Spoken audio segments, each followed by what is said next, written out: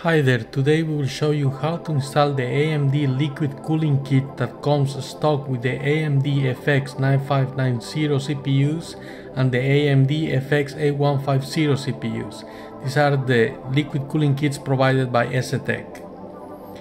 Okay, the first thing we're gonna have to do is to take out the current brackets on your motherboard, the brackets that support the heatsink for other CPUs.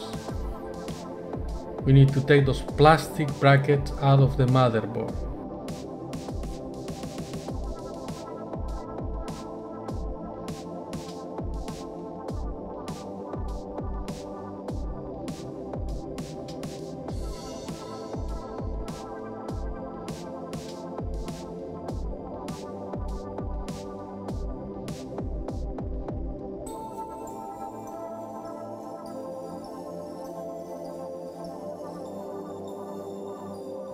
There is a back plate that's supporting the screws on the back side.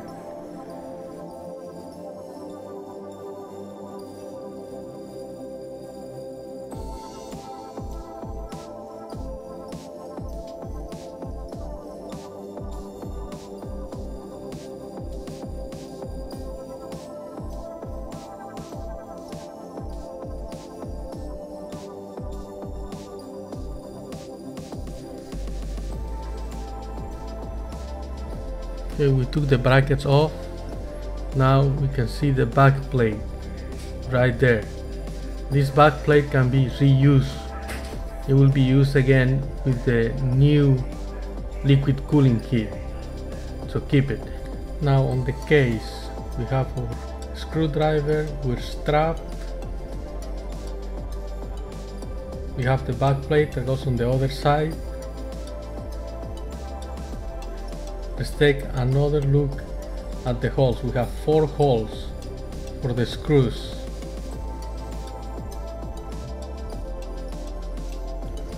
Let's take a look at the liquid cooling kit.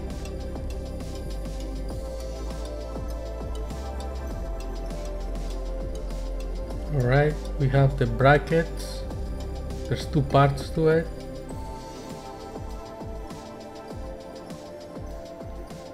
This is the washers. There's 2 washers, the screws, 4 screws, 2 washers per screw, the fan and radiator screws with some washers as well, but this is just 4 washers, and the brackets. We have this bracket that goes to the motherboard, and this circular plastic will hold it in place with the pump. It will hold it to the pump, it will hold it together.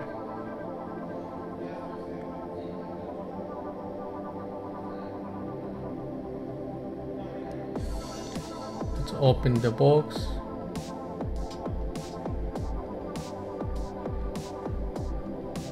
And here is the liquid cooling kit, the 2 fans, the AMD fans, the power connection, the pump, the radiator, and now the cables join the pump and they move. The cables can, the tubes can, so they are omnidirectional, they can move anywhere. We have the connectors, the USB internal connector, the power input, and the 2 fan connectors. Now the fans have to be positioned in the same direction, and you can see the arrows that tell you which way the air flows and which way the fans are moving. And you want to put this in the same direction, both fans going in the same direction, inside the case or outside the case, pulling cool air towards the radiator. These are the 4 screws, and we have the back with 8 screws total. So we're gonna put the first fan pulling the air inside the case, because the cold air outside the case, it's better for cooling the radiator. So it's gonna pull that cold air from outside inside, and we're gonna have a 200mm fan on top that's gonna be pushing that hot air outside the fan, and hot air tends to go up, so it's gonna go up anyway, but the fan is gonna push it outside the case. Now what we do is we connect both the fan and the radiator to the first screws connected to the case. This is gonna keep both of them in place. The tubes have to be at the bottom. It's better that way.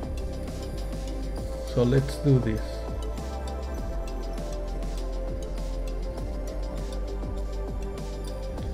The screw connects to the fan all the way to the radiator.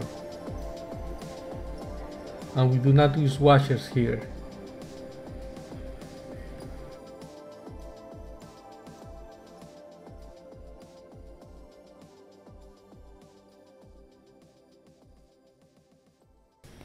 It's keeping both of them in place.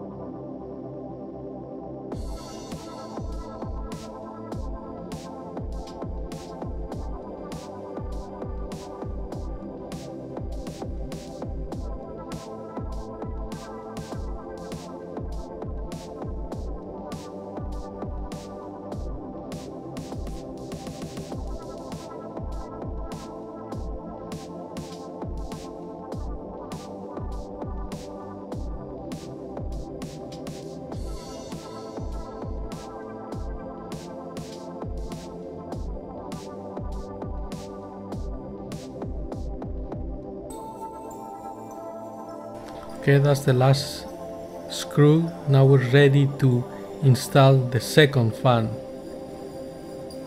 That's gonna be also pulling that air inside the case towards the 200mm fan on top. Let's just tighten it up a little bit. And now we're gonna use the washers on this one. Same thing. The fans go in the same direction, pulling or pushing the air in the same way, and just hold the fan to the radiator and put the screws in a way that all three are attached together.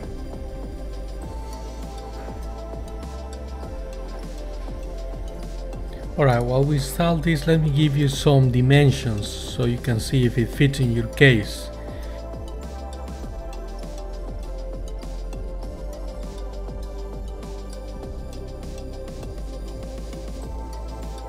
So the fans that come with the liquid cooling kit, they're 120mm fans. That means they're 120mm high and 120mm wide.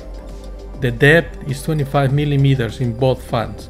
The radiator height is 145mm, width is 120mm, depth is 50mm. Now together, the radiator and the fans, while they're installed, the height is 145mm, the width is 120mm, and the depth is 100mm, to give you a better idea.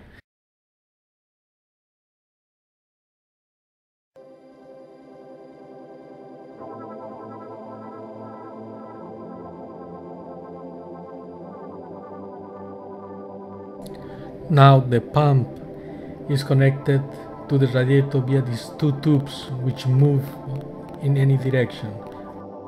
And the back plate will hold the screws at the other side of the board. These 4 screws, they have plastic heads, will go here and will hold the pump in place. So on the back side of the board you have to hold the back plate with some kind of adhesive. If it doesn't come with self-adhesive, use a piece of tape perhaps, something to keep it there until you can screw all 4 of the screws holding the pump and the cooling plate that will cool the processor, which is installed already. So we're gonna use this piece of tape right there. The pump has the FX logo, which is a light that you can control with the Chick Control V software provided. It will change the color to any color you want. Now the heat dissipator plate is covered with this plastic. You take the plastic off and it has thermal paste pre-applied, so you don't need to get a third-party thermal paste. Now the washers, there's 2 kinds of washers. You gotta look for one that goes below the bracket and one that goes on top of the bracket. The circles, the holes have to be they have to be facing out, not in. You see, on the outside of the bracket. Now these 2 snap into place, so let's try it again. This one goes below, and this other bracket with 3 pointy plastics go on top, and then again the hole has to be pointing out. That's where the screws will go. Now we need to use this bracket and combine it with the pump. The pump has all these grooves, so what we gotta do is we gotta put the bracket upwards and stop at the grooves, so you have to align it with the grooves on the pump itself. Align it and keep it there for a moment. That will be on top, and press this circle will lock it into place. It has 4 points where you gotta press hard so it can stay into place. If you can see there, that's 1. We press it. That's 2. It's locking it into place with the grooves on the pump itself. Let's press, that's 3, and the last one, that's 4. Now it's locked into place, it's kept, and you gotta put it in the right direction so the FX it's spelled correctly. Basically, it's not backwards or sideways. You gotta align it so you have 2 of these washers heading or facing up and 2 facing down, and you put the screws through the washers carefully. That will keep them into place, and you can screw them into the back plate. Now it's ready to install, and remember it has the thermal paste pre-applied. So as you see, the FX AMD processor letters have to be in the right direction. That's why you gotta put the tubes. The tubes to the radiator have to be down, and it have to go down as well on the pump. Now that you put the pump, you gotta screw each screw with the plastic head a little bit, and do it one at a time. Align them correctly with the back plate, the metal back plate, depending on your motherboard, and screw them one by one at a time, carefully, patiently. It's gonna get to a point where you're gonna need to use a screwdriver to put some pressure on the pump so it can be pressed against the processor. Just like that.